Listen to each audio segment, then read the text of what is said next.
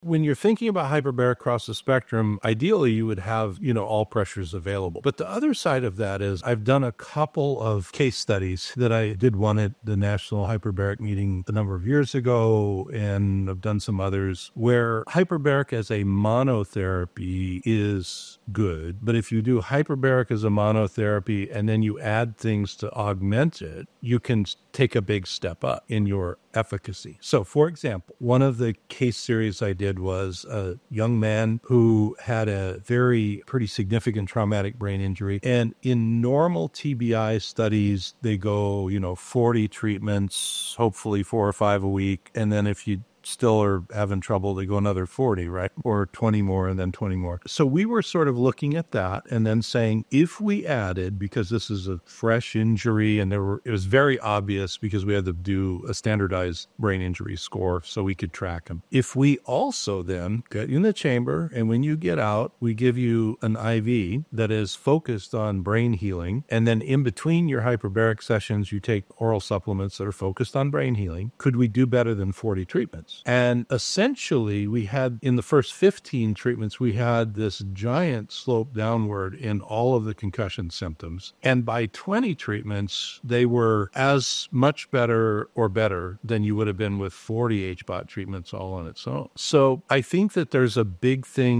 positive in using synergy. And again, we have capabilities other people don't have. So if you don't have access to do IV therapy, you can do oral things to be helpful, right? So I think, you look at an injury model, definitely there's synergy. And then, with acute injuries, higher pressures, is what I would do first. But if what you have is mild, I would do that rather than 0 HBOT, right? So that's one thing. But when we get to cancer, which is unique where hyperbaric is concerned, the synergy that you do with a cancer patient to help the hyperbaric is different. But also, cancer is a chronic immunologic insult. So it's not going to act like an acute, brain trauma or surgery or something like that. And something, like in the class I bring out all the time, which is really, it's in the research, but nobody talks about it this way, is cancer cells affected by gas pressure and time is different than, say, normal cells or brain injured cells or just injured normal cells. And a lot of the pathways that go one direction with non-cancer cells go completely the opposite direction in cancer cells. This is partly why, and I remember because I was there at an annual hyperbaric conference in 2012 when the first paper that started to turn the ship saying,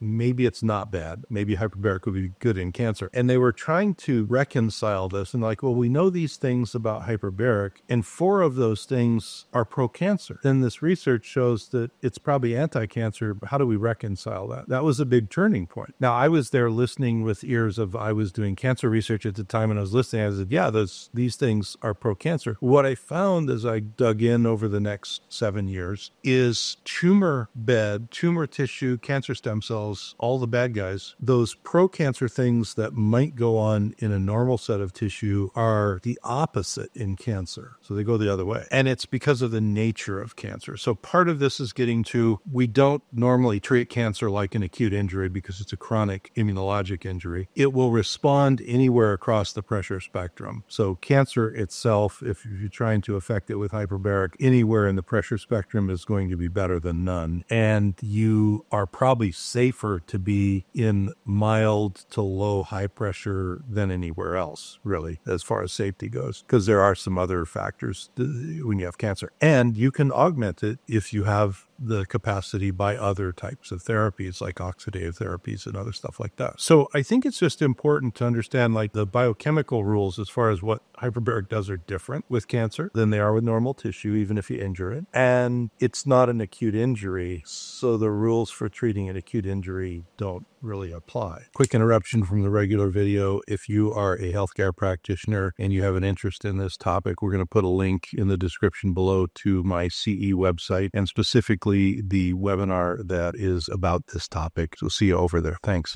In this modern toxic environment where we have so much, it's sort of like our immune system is here between, us and health and disease, and the immune system in the human generally is under so much more stress, biologically and chemically and all this stuff. So things like, augmented light therapies and hyperbaric therapies and all the other stuff. If you look at trying to stay in prevention, either primary where you don't have cancer and you don't want it, or secondary where you did have cancer and we want to keep it away, it makes more sense to me to optimize the system in the middle, which is largely your immune system. And hyperbaric is one of those things that could do it. And it does generally, if let's say you were in a durable remission or no evidence of disease, it usually takes less effort to keep you there once you get there. Maybe the treatment intensity would be a lot bigger during the cancer treatment time period, et cetera. But you get over to remission, and yes, I think punctuated treatment makes a lot of sense because there are things that hyperbaric does beyond the oxygen and pressure delivery that we think of on the macro, one of which is it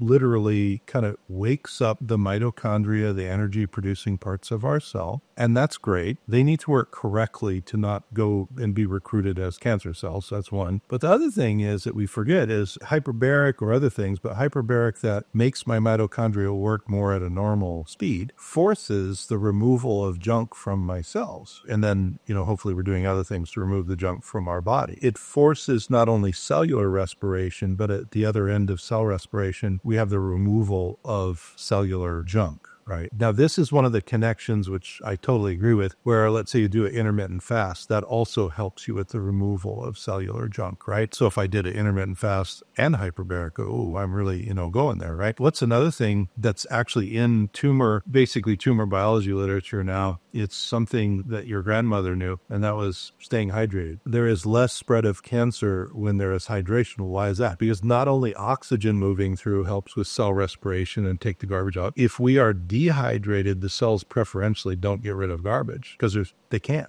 Right, just biologically. So yes, all of these things go together. And like you said, I've always used it as part of everything else that we do. And a lot of times, people will think, well, this is the important therapy is this thing I get in a chamber for, I get an IV or whatever. Certainly they're important, but staying hydrated is really important too. And I think in a preventive setting, and of course, things are a little different in prevention. You're focusing on different things. Hyperbaric still supports your body on a number of levels that would be supportive to prevention. I think it was 2014, maybe 2012. It's interesting, same exact time as there was a shift in hyperbaric in cancer research. They published essentially a similar paper about red light therapy or photodynamic therapy and focusing on red near infrared therapy. And basically the first one said, gee, we've always said this is probably a contraindication, but it appears it helps cancer. So we have this chasm. We have to figure out, scientifically what's in the middle. And so there's a lot. And like you said, if you look at textbooks, which are 30 years outdated by the time you get them anyway, but if you look at textbooks, it still has, relative contraindication in cancer and red light or near infrared. And there's really, just like with hyperbaric, there's really no science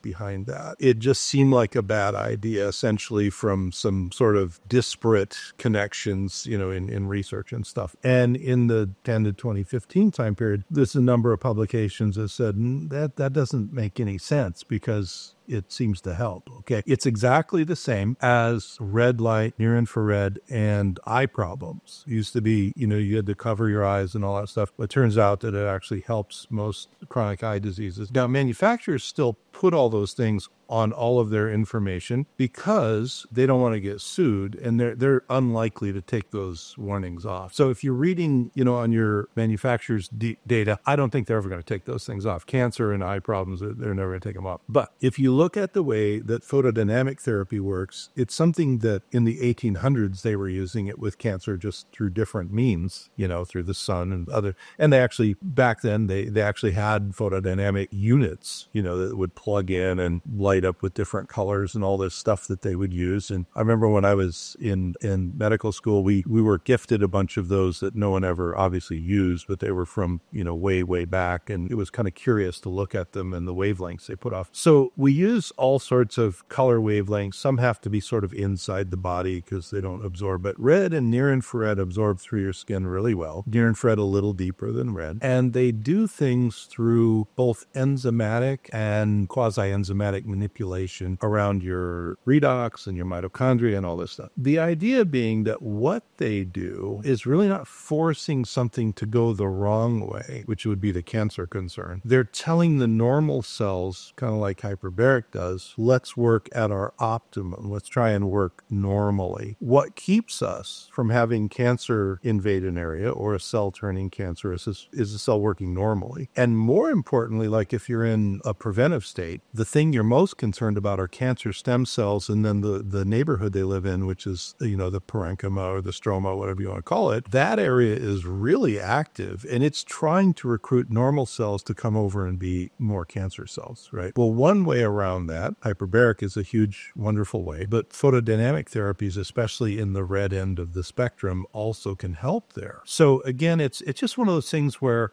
we had a lot of cautions because we didn't know, and it seemed like it would be a bad idea, kind of like hyperbaric and kind of like other stuff. Now we know more, and will manufacturers ever take the caution off? Probably not. But there's certainly, if you go since 2012, 2015 forward, and you look at cancer and photodynamic therapy, you have a totally different story. Not for any nefarious reason or whatever. There's a lot of people teaching still, because I know a lot of people in that world, from Europe and Asia and all that, and different countries kind of are letting go of the cancer warnings at different times. You still hear it from some people. In North America, it's sort of like hyperbaric. There's a spectrum, and some people still are like, no, this might trigger the cancer, and other people are like, actually, no, it's probably going to be good for them. Yeah, it's basically the same story as with hyperbaric, just different mechanics. I always tell people we don't look any different than our grandparents did. We're humans, but the biology of what they had to deal with versus what we have to deal with it's not even like we're on the same planet. And so certainly all of these basic things that you and I use,